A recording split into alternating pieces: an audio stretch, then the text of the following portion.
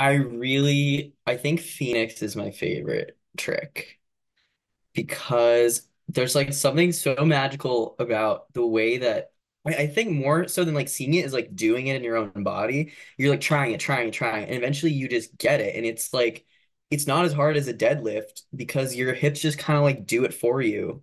It's like sometimes. Sometimes I can't get it.